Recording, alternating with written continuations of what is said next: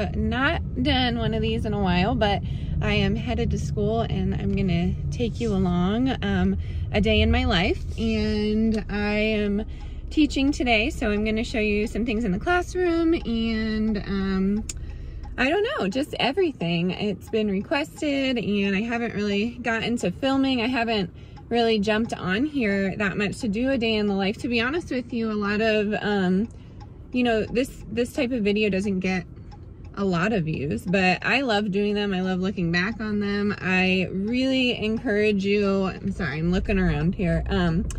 You're on the tripod, but I really encourage you to check these videos out. It kind of gives you a glimpse into myself a little bit more, allows you to get to know me a little bit more.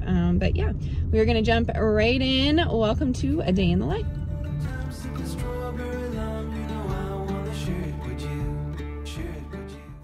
Some of my students are working on clay this week and others are finishing up our shibori dye, but each grade level gets to do clay. We fundraise for it every year. Well, I mean, I do, but we have some turtles there. That is for kindergarten. If you flip them over, they can be little trinket pots. They love that.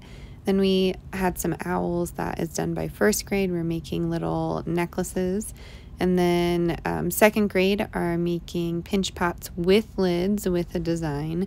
Here are a few extra ones, just in case any explode in the kiln. That always happens. Fifth grade kind of gets their choice on what they get to make. It's a rite of passage. We had some very creative ones in there. Here are some that are out of the kiln, and they are ready to glaze, so the kids are definitely excited for that. There are about 1,100 pieces of clay that we work with. Here are my kilns. I am not formally trained with clay. I've just learned along the way. It is time for coffee. This is the kind that I drink when I'm at school. I use the Keurig here at school. Super fancy, I know. But yeah, I'm not formally trained with clay. I've learned along the way. I've taught a few ceramic camps. I know how to throw on a wheel, but it is not my strong point, I would say. Some of the other kids are working on printmaking. We were sent by accident some plastic plates instead of styrofoam, so we are making the best out of it, carving into it with Q-tips, our fingertips, anything we can to pull a print, and they just look beautiful in the morning sunlight. I made a little clothesline here. That was really funny, explaining what a clothesline was to some of the kids. Drop down in the comments if you still use one like we do. Next up are our Japanese shibori pieces. I would say in the style of, just because we use multiple colors, but they came out so beautiful.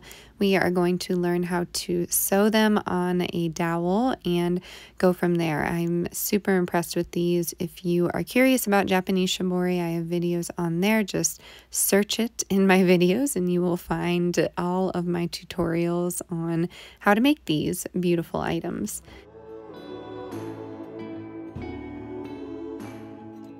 So I popped out for lunch quick because, of course, I forgot mine. I went to Cava. I have a gift certificate. It's, I guess it would be described like Mediterranean food, but they have a lot of vegan options. So I got a greens and grain bowl. So there's arugula in there, brown rice on the bottom. Then I got 3 dips. You can choose 3. I got red pepper hummus, eggplant, and regular hummus. And then I got roasted vegetables and falafel.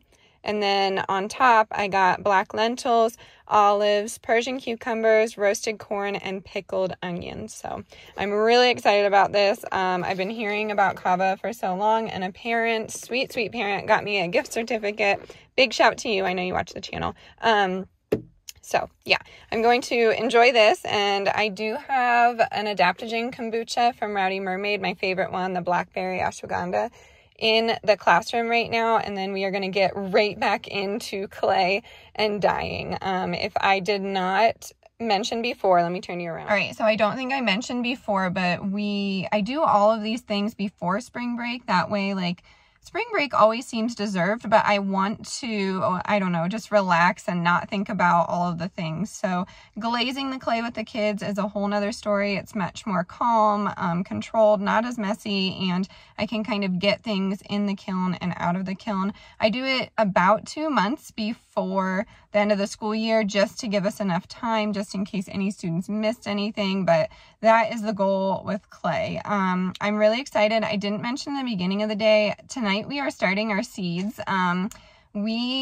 I'm going to do it differently, and I know I'm going to get so many different opinions. This is how I'm doing it. So you can drop your opinion, but this is how I'm doing it. Like I said before, I wing things a lot and see if they work. I don't do things methodically. I do keep a garden journal. I do that, and I take notes from it from time to time, but I never do the same thing every year. It's just not something that I like to do. I like to do it all different kinds of ways. So we are actually going to winter sow in March, which means you just take some sort of vessel and put it outside and kind of let nature take its course. The water comes from the snow or the rain. Colorado doesn't get a lot of rain, so I might do some water in there. You have to moisten the soil. There's many aspects to it. I will kind of talk you through it. The only ringer in this, the game changer tonight, is snow is coming tonight. Like a bad snowstorm. So I might just start them inside and then in a day or two put them outside when it has stopped snowing. I'm going to try everything that I have from my seeds. I have heirloom seeds from Azure Standard from probably last year. And yeah, I'm really excited. So I'm going to eat this, get inside, do the clay, and then I will pick up the kids, take you home, and show you how we are winter sowing everything.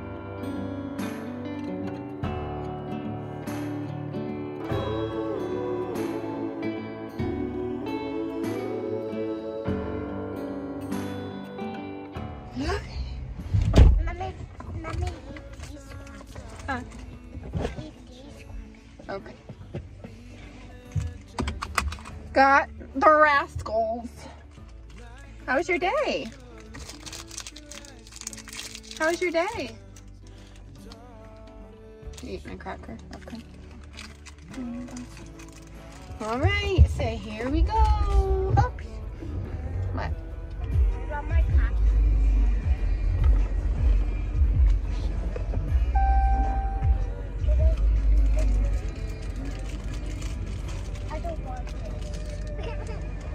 Yep, 1 to 6.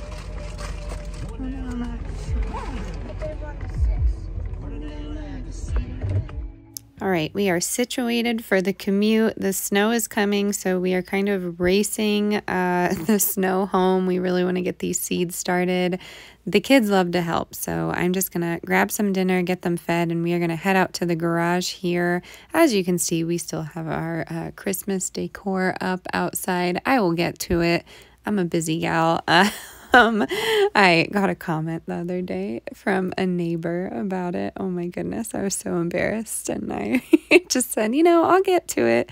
But yeah, we're gonna start our seeds here. I've just been saving some milk jugs. I will show you how I use these in a second, but I am going out filling these with dirt. So I have some organic soil, I have some compost, and then I found on Instagram a new account. I am still new to him, so I will drop that down eventually, but he said to take the melon skins that you use, cantaloupe, watermelon, I mean, really anything. Those are the two that we use the most of. And then you put them in the oven for 2 hours at 200 degrees, let them dry, and then grind them up, and you sprinkle it in your soil, and it has so many vitamins for your plants. I encourage you to do that as well.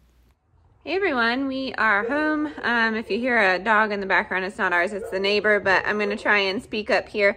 We are home. I have everything set up. You saw me kind of fill up the dirt and prepare the containers. I am going to get some seeds in here, and then I kind of will do a rundown of how I do this. I did this last year with my greens and my broccoli, and we had a great season for both. So if you don't do it this way, that's fine.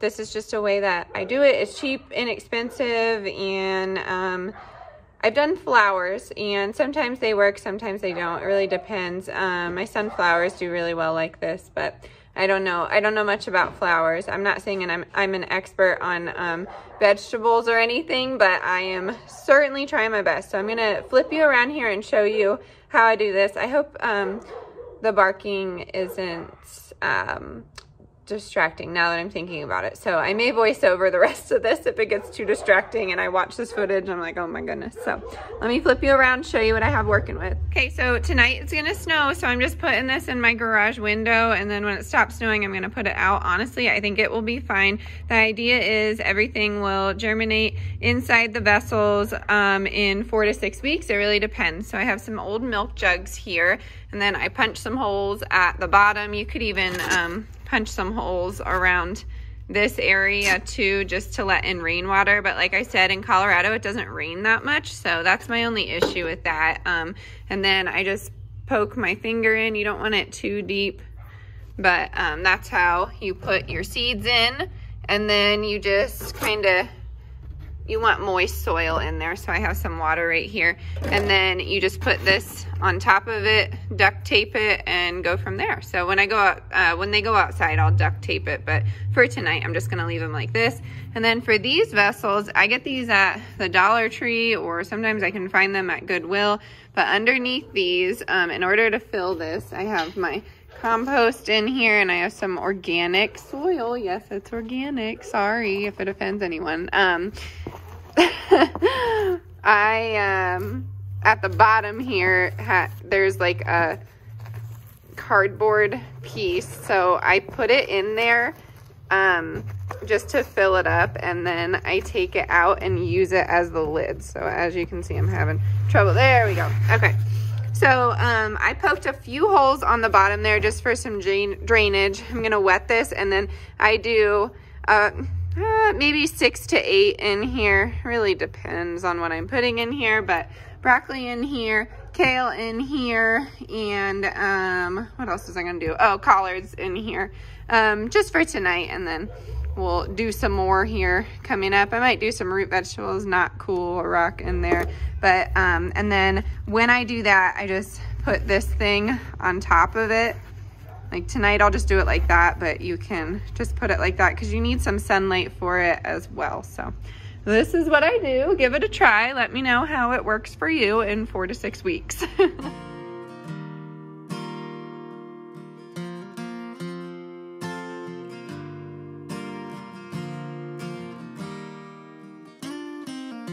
There was a time when I was lonely. I was trying hard to get by, taking day by day. But baby, then you came along. I know I never felt that strong. Nothing's gonna hold us down. Yeah, we are taking off the ground now. Stay with me, we're aiming for the sky. Anywhere, we'll get there by and by. Stay with me, we're aiming. Okay, that is it. I hope that was semi-informative. I am a teacher, but I teach young children, so I try and teach you all how to do this kind of thing. We're gonna head inside. As you saw, it is starting to snow. We're gonna play in the basement, and we're gonna make some Irish Colcannon. So come along with us. It is so easy and yummy, and the leftovers are phenomenal with Irish Colcannon. So I'll show you how to make it. I'll drop the link in the description box, and yeah, hope you're liking today. It's a good time switching it up, getting on camera, talking to y'all. All right. It's Hey. raining. Okay. Is it gonna snow? No, it's not snowing. It's not snowing yet. Do you want to go make potatoes? No, it's going. He could stay outside all day, just like Mama. Delilah, come on inside. All right, here we go.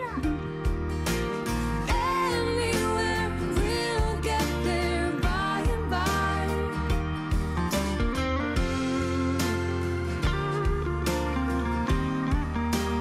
Hey, have coffee from the other day. I'm gonna put some ice in there. So we're actually having like big problems with our fridge. Our freezer works, but it seems as if the refrigerator is no longer working. So we are dealing with that struggle right now, and in the market for a new refrigerator if we can't replace this fan. So we shall see how that goes.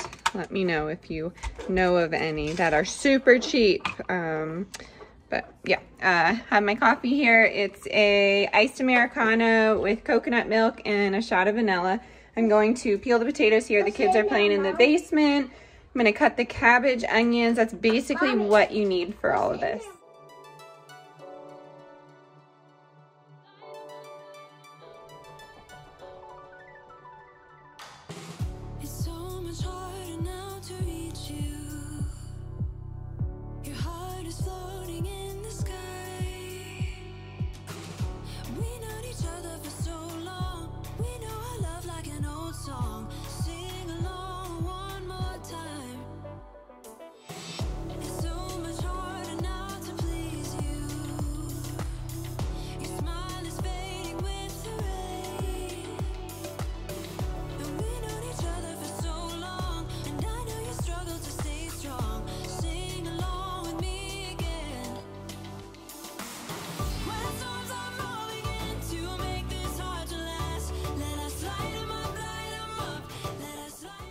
All right, so now that the potatoes are cooked, I'm just putting some vegan butter in there, a splash of oat milk. You can use whatever you want here. I mash all the potatoes up, and then I just add the cabbage, onion, and butter mixture. I'm just sprinkling some parsley in there. You could do salt and pepper.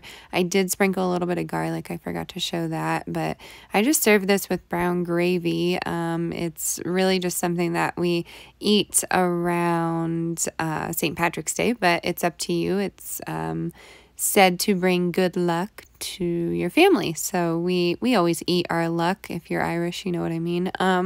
But here is my plate. We have some brown gravy here, and I'm going to sit down with the kids, read them a book, get them ready for bed, and yeah, just start our nighttime routine. I am really enjoying watching Elsa Ray and Baron at night, all of their old videos, and I'm watching this new one more time. But I do have some shibori folding to do. If you didn't know my apparel line, I started doing some more kids' clothes. I used to do kids' clothes a lot. Then I kind of took a step back, but I really want to get back into it. I have a vision, and I'm really working at it. I haven't said in the past, but I have been creating my own apparel since before we left for Colorado, so it's been about 12 years in the making. My mom could tell you I've been doing it for a lot longer than that. I've always had a dream to do this, so I'm not giving up this time. I'm very passionate about this new line. If you are new to it, it's always linked in my description box. Using my art on clothing has really been my dream forever.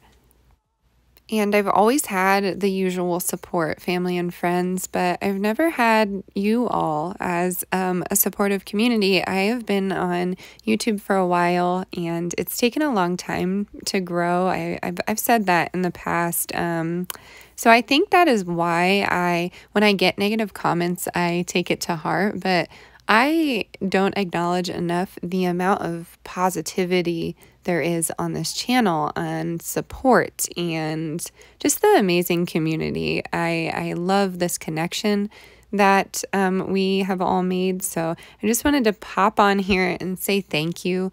Thank you, I mean, for everything. The support in the last video with my Q&A, I got real, raw, and honest, and people were so kind and non-judgmental. Most of you, I'd say 99% of you were, but I'm excited. I'm excited to see where this new venture is going to take me, YouTube, apparel, and having the time to be a present mother. I guess I haven't had really the time to do that. Working a full-time job, it makes it incredibly difficult. I'm sure other mothers out there that are working 40 plus hours a week have this struggle as well. So I am just grateful for this community. I'm grateful that this platform has allowed me to connect with so many amazing people in the world. I get comments from so many different countries, and I'm so incredibly humbled by that. So big shout to you. I am going to get these shiboris into the dye bath. I've been dyeing with natural dyes and about a tablespoon of RIT, RIT dye, just to increase the longevity to the wearer. So I'm going to get these outside. I have all my dyes outside just to be careful, and I'm going to end the vlog here. So thank you for being here. I know this was a little bit different of an approach to all the seed starting, but I just wanted to say I appreciate you all, and stay adventurous, stay creative. I will see you next time. Bye, everyone.